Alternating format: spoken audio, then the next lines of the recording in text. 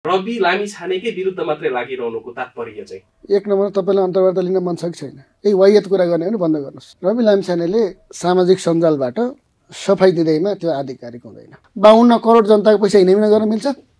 यदि तपाईले र मैले गरे भए नाकको डाँडी टुडी खेलमा गएर कतिचोटि भाँचिन्थ्यो? तिनका नाकको डाँडी चाहिँ अहिले भाँच्न सक्छ छैन? तपाईले गरे हो कि हराउने र बाख्रा हराउने त्यस्तो कम्बिनेसन केपीओलीको चेला हो तपाई। उखान टुका नि त्यो नगर्नुस्। मसँग उखान टुका चल्दैन। उहाँले गुडविलबाट 15% शेयर लिए भन्नुभएको छ। त्यो हामीलाई मतलब छैन। जहाँसुकैले भिखारीले दियोस् कि चन्दा बाबाट दियोस् कि ससुरालीबाट आओस् कि हामीलाई के मतलब भएर? उहाँ त्यहाँको सञ्चालक हो। बकाइदा उहाँले 52 के को हुनुहुन्थ्यो?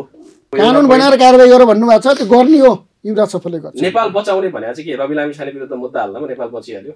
भाष्य त तपाईँ यो क्वेसन नगर्नुहोस्, अरू कुरा गर्नुहोस्।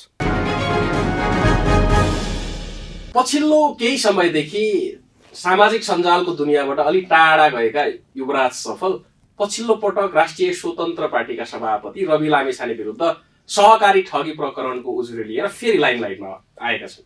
खास गरेर युवराज सफलको दैनिकीलाई हेर्दाखेरि रवि लामिछानेको विरोध गर्नु नै जीवनको अन्तर्य जस्तो देखिन्छ भनेर आलोचकहरूले टिप्पणी गर्छन्।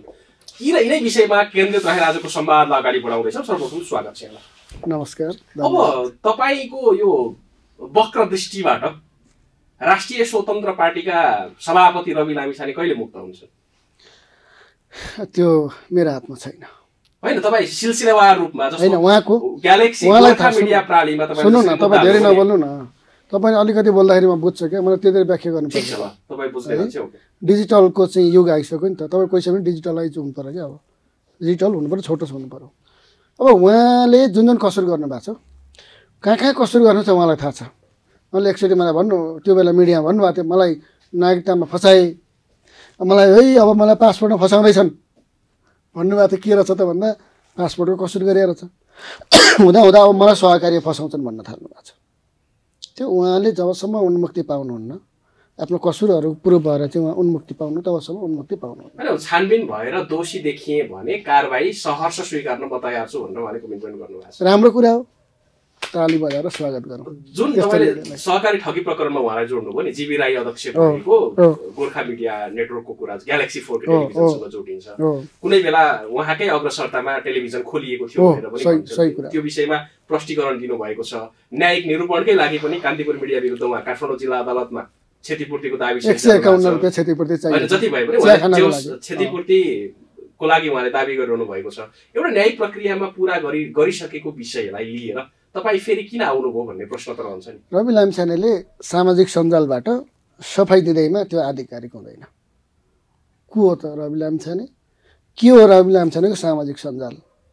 त्यो कुनै अदालतमा गएर बोले पनि होइन, कुनै न्यायिक निकायमा गएर बोले पनि होइन, प्रशासनिक निकायमा गएर बोले पनि होइन, कहीँ कतै जनता बिचा गएर बोले पनि होइन। खालि उहाँलाई आरोप लाग्यो। आरोप लागेपछि अब के गर्नु पर्यो? त चुप लाएर बस्दाखेरि त त्यो आरोप पुष्टि हुने भयो। बोल्नुपर्छ, गर्नुपर्छ भने त्यहाँबाट बच्नको लागि यसो छ्यास्सा होइन, त्यसो केही त्यस्ता मुद्दा केही छैन। तर तपाईँ नै रवि लामिछानेकै विरुद्ध मात्रै लागिरहनुको तात्पर्य चाहिँ तपाईँ अरू विषयमा त देखिनुहुन्न? एक नम्बर तपाईँलाई अन्तर्वार्ता लिन मन छ कि छैन? यही वायत कुरा गर्ने हो नि बन्द गर्नुहोस्। होइन, के गर्नुभयो भनेर सोध्न पाउने त मेरो अधिकार। तपाईँलाई थाहा छ?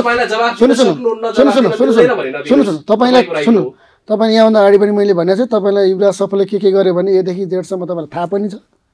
थाहा पाएर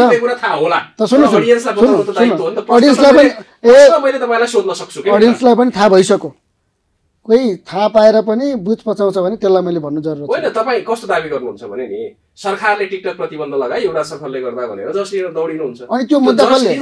होइन, सुन्नु पहिलोचोटि निवेदन दर्ता गरे कसले? तपाईँले गरे हो? त्यो एउटा कहावत छ नि, त्यो तपाईँले गरे हो कि? हराउने र बाख्रा हराउने त्यस्तो कम्बिनेसन। केपीओलीको चेला हो तपाईँ। उखान टुका नि त्यो नगर्नुहोस्। मसँग उखान टुका चल्दैन। युवराज सफलमा तथ्य कारण प्रमाणको कुरा गर्नुहोस्। ल, तथ्य प्रमाण पहिला त्यहाँ मुद्दा हाले कसले त? सञ्चार मन्त्रालयमा निवेदन तपाईँले दर्ता गराउनु भएको अघि के भन्नुभयो तपाईँले? थियो क्याबिनेटले डिसिजन गर्यो। कसको कारण गर्दा? क्याबिनेटले डिसिजन गर्दा प्रधानमन्त्री पुष्पकमल दाहाल प्रचण्डले नै कसको कारण भयो त? स्पष्टीकरण दिँदा त्यो त कसको कारण भयो त?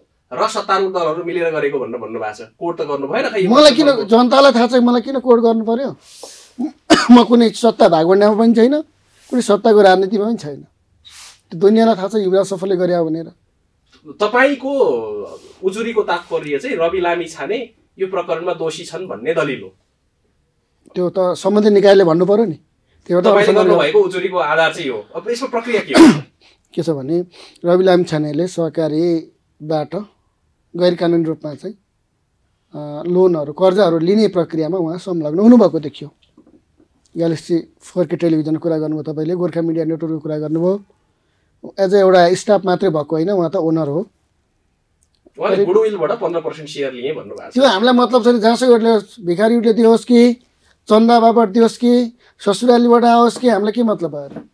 उहाँ त्यहाँको सञ्चालक हो। बकाइदा उहाँले 52 के को हुनुहुन्थ्यो होइन त्यतिखेर असार 2 गते राजीनामा दिएर बाहिर असार 2 गते भन्दा अगाडि उहाँ त्यहाँको चाहिँ तपाईँको ओनर हुनुहुन्थ्यो।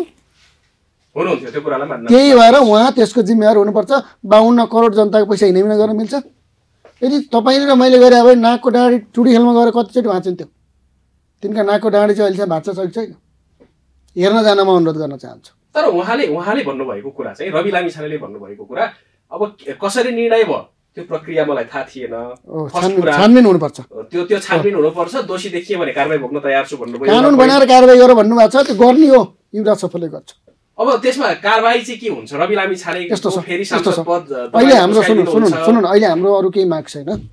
52 करोड 35,000 बढी जनताको 52 करोड पैसाको सामब्याज सहकारीलाई तुरन्त फिर्ता गर्नुपर्छ। सामब्याज त्यसपछि मेम्बरसिपै नभएको व्यक्ति निकायलाई कसरी पैसा लाग्यो?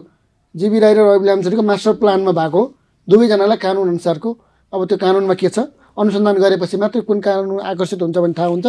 ठगीको त चल्छ, जालसाजीको पनि चल्छ, अपराधिक तथा विश्वासघातको पनि चल्छ। युवराज सफलले भनेको कुरा हो यो। तर अनुसन्धानबाट बाँकी कुरा अदालतले भनोस्। वकिलहरूले सरकारी वकिलले भन्छ यसमा तपाईँले दाबी गर्नु भए जस्तै नहुन पनि त सक्छ नि सिचुएसन होइन? जस्तो रवि लामिछानेले ल ठिक छ ओनर हुन् 15% सेयरको हुने मालिक 80% को ओनर भन्ने कुरा भएन। सञ्चालक हो, त्यहाँ पैसा लिएको छ। एमडी हुनुहुन्थ्यो कुनै बेला रवि लामिछाने। तर उहाँले राजीनामा दिएर बाहिरिँदाखेरि त सबै प्रक्रियाबाट बाहिर हावागफ नगर्नु न। एउटा खानेपानी मन्त्रालयको उपसचिव त्यहाँ रहेको थियो। 2 करोड अनियमितता गरो, गृह मन्त्रालयमा गएर सहसचिव भयो। त्यसलाई उन्मुक्ति दिन्छ?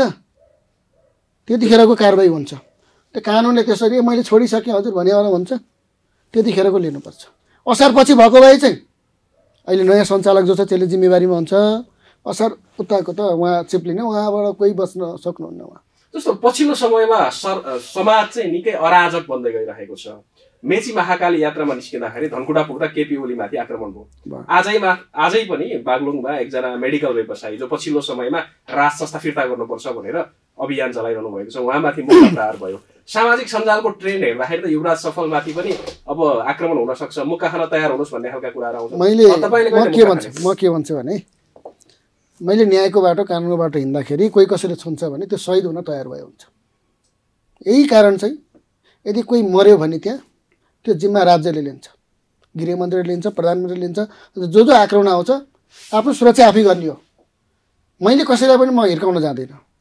म त कानुनी बाटो हिँड्यो, कानुनले हिर्काउँछु, नीतिले हिर्काउँछु, विचारले हिर्काउँछु। 100% नै फेरि कहिलेकाहीँको प्रसङ्ग ल्याएर चाहिँ भनेर तपाईँले दिनु पनि होला। होइन कहिलेकाहीँ 100मा 99 चाहिँ मेरो शान्ति नै हुन्छ। 1% अपवादमा म भगवान होइन, कमजोरी हुन्छ, गरिन्छ, कहिलेकाहीँ सिचुएसन आउँछ। तर म न्यायको बाटोमा छु। मलाई कसैले छुन्छ भने बुझ्नुहोस् त्यो शहीद हुन्छ। अब तपाईँ नेपाल समाजवादी मोर्चा नामक राजनीतिक सङ्गठनको पनि जिम्मेवार मान्छे नै हुनुहुन्छ होइन, संयोजक। नेपाल समाजवादी मोर्चा चाहिँ अब तपाईँहरूको उद्देश्य चाहिँ के राजनीतिक रूपबाट नै अगाडि बढ्न खोजिरहनु? अहिले राजनीतिक अवस्था यो अथवा त्यो स्थितिले अगाडि बढ्ने भन्ने कुरा छैन। पहिला नेपाल बचाउनु पर्यो। नेपालीलाई नेपाल बचाउने भने चाहिँ के रवि लामिछाने विरुद्ध मुद्दा हाल्नमा नेपाल बचिहाल्यो? भाष्य त तपाईँ यो क्वेसन नगर्नुहोस्, अरू कुरा गर्नुहोस्। त पूर्वाग्रहपूर्ण क्वेसनको उत्तर पूर्वाग्रहपूर्ण होइन। तपाईँले त्यस्तो क्वेसनको उत्तर मैले दिनुपर्छ भन्ने छैन क्या, बाध्य छैन। तपाईँ नदिन सक्नुहुन्छ त्यो होइन। म त्यस्तो मान्छेको चर्चा परिचर्चा मसँग नगर्नु। ठिक छ, रवि लामिछानेको कुरा मैले छोड्दै ल टिकटकको कुरामा मैले तपाईँको कुरा माने। तपाईँले आफ्नो सामाजिक सञ्जाल मार्फत भन्नुभएको थियो अब फेसबुक युट्युब लगायतका सामाजिक सञ्जाल पनि दर्ता भएनन् भने युवराज सफलले चमत्कार गर्छ भने खोइ त चमत्कार हो। तपाईँलाई एउटा कुरा थाहा रहेनछ, अहिले तपाईँको चाहिँ मेटा सहितको चाहिँ विभिन्न कम्पनीहरू अस्ति मात्रै पनि आएर सूचीकृत भएर कर तिरिसकेका छन्। मान्छे पहिला हाँस्दा युवराज सफलले टिकटक बन्द गर्ने अरे, उनीहरू त फेसबुक बन्द गर्ने अरे, फेसबुक यहाँ दर्ता गर्न आउँछ, गुगल आउँछ भन्थे, आएर पैसा तिरेर गइसक्यो। त्यसमा तपाईँले क्रेडिट लिन मिल्छ र भने त्यो त सरकारी प्रक्रिया। तपाईँलाई म एउटा कुरा भनौँ, सुन्नु, सञ्चार मन्त्रालयमा हालेको निवेदन पढ्नुभयो भने तिनीहरूलाई कानुनी दायरामा ल्याऊ, करको दायरामा ल्याऊ, करको दायरामा चाहिँ अगाडि बढाऊ, सामाजिक सञ्जाल नियमन गर्ने त्यो सञ्जालको चाहिँ एउटा नियमन गर्ने डकुमेन्टहरू बनाऊ, दायरामा ल्याऊ भनेपछि सरकारले भडाउडी बनाएको होइन। मैले उजुरी हालभन्दा अगाडि सरकारले बनाएको थियो र थिएन नि। यो जनताले बुझेका विषयमा तपाईँ मिडियाको आडमा हिलो छ्याप्ने काम नगर्नुहोस् प्लिज। अब तपाईँको दायित्व त्यो होइन, त्यसै तपाईँले बुझ्न सक्नुहुन्छ, त्यो तपाईँको कुरा हो। तपाईँले होइन, मैले तपाईँ एउटा सही मिडियाको सही मान्छे भएर यस्तो कुरा नगर्नुहोस् भने हो। त्यसो हो भने अब चाहिँ टिकटक विरुद्ध प्रतिबन्ध विरुद्धको धेरैवटा रिटहरू सर्वोच्च अदालतमा विचाराधीन छ। जम्मा 14वटा अर्को वर्ष 14वटा भने पनि निकै हो नि त। एउटा कुनै विषयलाई लिएर 14वटा रिट त दायर भएको थिएन, टिकटकलाई लिएर दायर भयो र वैशाखमा पेशी तोकिएको छ। त्यो पेशी तोक्ने बेलामा पनि तपाईँको अलिकति केही खेलोमेलो भयो भन्ने आरोप पनि लाग्छ नि, विरोधीहरूले त लगाउँछ। होइन, त्यो मेरो न सर्वोच्चमा ससुराली हो, न मेरो मामा घर, न मेरो घर, केही होइन। सबै काम युवराज सफलले मैले गरे भनेर दाबी गर्दा त त्यो पनि मैले गरे भन्न त सक्नु। यति कुरा म भन्छु, 13वटा रिट निवेदनमा आजको भोलि होइन अहिले टिकटक खोल्नु पर्यो। टिकटक खोलेन भने आकाश खस्छ, धरती भासिन्छ, यहाँ सब चाहिँ भात खाने मुखै बन्द हुन्छ, घाँस पनि आउँदैन, मुख पनि उसै बन्द हुन्छ भन्ने खालको थियो। मैले भनेको थिएँ टिकटकलाई नियमन गर, करको दायरामा ल्याऊ, फेक आइडीहरूलाई चाहिँ चलाउन नपाउने बनाऊ, कसैले गाली गलौज गर्न नपाउने, चरित्र हत्या गर्न नपाउने, यस्ता कुराहरू टुङ्ग्याएर बल्ल ल्याउनुपर्छ भन्ने मेरो माग थियो। अन्ततः सर्वोच्चले यो अहिले बन्द गरिराख्ने कुरा नै ठिक छ, अन्तरिम आदेश दिएर यो टिकटक खोल्नुपर्छ भन्नु पर्दैन भन्ने 13वटा रिट PS 1 रिट। युवराज सफल एकातिर, मेरो साथमा 2 देखि 3 जना वकिल हुनुहुन्थ्यो। अहिले खोल्नुपर्छ भन्नेमा त दर्जन वकिलले भिड तपाईँको छोडिदिनुहोस्। अब आखिर सङ्ख्याले केही गर्दो रहेछ। सर्वोच्चले बुझ्यो, सरकारले गरेको निर्णय ठिक छ। अब यो टिकटक प्रतिबन्ध कायम नै रहन्छ कि यो चाहिँ खुल्ने सम्भावना हुन्छ, के त्यो चाहिँ के हो फेरि युवराज सफलको? होइन, हामी कुनै पनि सामाजिक सञ्जालको विरोधी होइन। नियमनको दायरामा आयो भने कानुन बनाएर नियमन गरेर मापदण्ड बनाएर खोल्नु भन्ने सम्भवतः आदेश आउँछ। जस्तो तपाईँहरू भन्नुहुन्छ नि टिकटकको कारणले गर्दाखेरि उच्छृङ्खलता भयो अथवा यो खालका सामग्रीहरू आए जुन सँगै बसेर परिवारमा हेर्न सकिएन अथवा उच्छृङ्खल खालका दृश्यहरू आए भन्ने तपाईँहरूको दलिल हुन्छ नि। फेसबुक मेटाकै एउटा प्लेटफर्म रिल्स होइन, अथवा अहिले अब टिकटक बन्द भएपछि लाइकीकै कुरा। अनि अर्को चाहिँ टिकटक बन्दको कुरामा पनि एकदमै कन्ट्रोभर्सी छ कि, जस्तो टिकटक त बन्द गर्नुभयो अफिसियल, ठिक छ त्यो कुरा, VPN लगायतका एउटा कुरा के छ भने त्यसलाई चाहिँ किन नरोक्नु? मैले बुझेँ तपाईँको कुरा। नेपाल त एक त चाहिँ विदेशीबाटै आउने इन्टरनेट भनेको यहाँ छैन होइन। अनि मानौ तपाईँको यो सूत्र टिभीमा क्या गेटमा इलिगल रूपमा मान्छेहरू छिर्न हुन्न है भनेर प्रतिबन्ध गरेको छ। एउटा मान्छे पर्खालबाट उफ्रेर आयो, अर्को धुरीबाट छिरो, कोही झ्यालबाट आयो भने त्यसलाई के भन्ने? चोरी, त्यो ठगी हो होइन। सबै हो गर्नुपर्छ, तपाईँको कुरा सही हो, सरकार गर्दै पनि होला। तर त्यसरी हुँदाखेरि असफल भयो टिकटक चल्यो भन्ने त्यो त फटाइ गरे हो नि त, चलाकी त फटाइ चोरी गरेको राम्रो काम चाहिँ मैले गर्दाखेरि भएको भनेर अपनत्व लिन दौडिने होइन। यदि VPN प्रयोग गरेर अथवा कुनै त्यो प्रविधिको मान्छे होइन, म त्यो प्रविधि मेरो अथवा DNS परिवर्तन गरेर कसैले टिकटक चलाइरहेछ भने यसको विरुद्धमा रिट लिएर तपाईँ सञ्चार मन्त्रालयमा जानुभयो? होइन, तपाईँ जानु भएन नि त। म गइनँ। जानु भएन भने सरकारले टिकटक बन्द गर्न थियो भन्नु भन्नुको होइन। कस्तो कुरा गर्नुभएको छ? नेपाल सरकारले टिकटक बन्द गर्ने निर्णय गरे हो कि हो कि हो? मन्त्री परिषदको गर्यो नि। त्यसपछि अब तपाईँको सर्वोच्च मेरो कुरा सुन्नु न, मेरो कुरा अहिले नगर्नु न। सर्वोच्चमा टिकटक खोलाइ पाऊँ हजुर भन्दै रोइ कराइ गर्दै रुँदै मान्छेहरू गएका हुन् नि। होइन, त्यो त तपाईँ पनि रविलाई जेल हालौँ भनेर त्यो जे भए पनि ठिक छ, सुन्नु जे भए पनि मैले लजिकली कुरा गरेँ। अब सरकारले बन्द गरे पनि हो, मेरो कुरा अहिले छोडिदिनुहोस् क्या। हो, खोल्नुपर्छ भन्दै रिट परेको पनि हो, त्यो विचाराधीन छ हो भनेपछि सरकारले भनेको कुरोलाई सर्वोच्चले पनि स्वीकार गर्यो नि त। स्वीकार गर्यो नभनौँ, तत्कालको लागि होइन, स्वीकार कुरो त्यही त हो। युवराज सफलको माग र सर्वोच्चको माग विचार नेपाल सरकार एउटै भयो।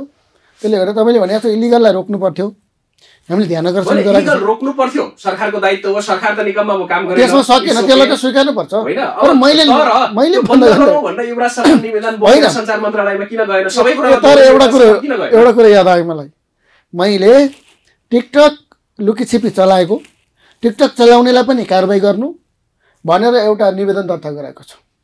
सत्य कुरा हो, दर्ता गर्नु भएको छ, गराएको छु। यो टिकटक बन्द भएपछि मैले गराएको छु।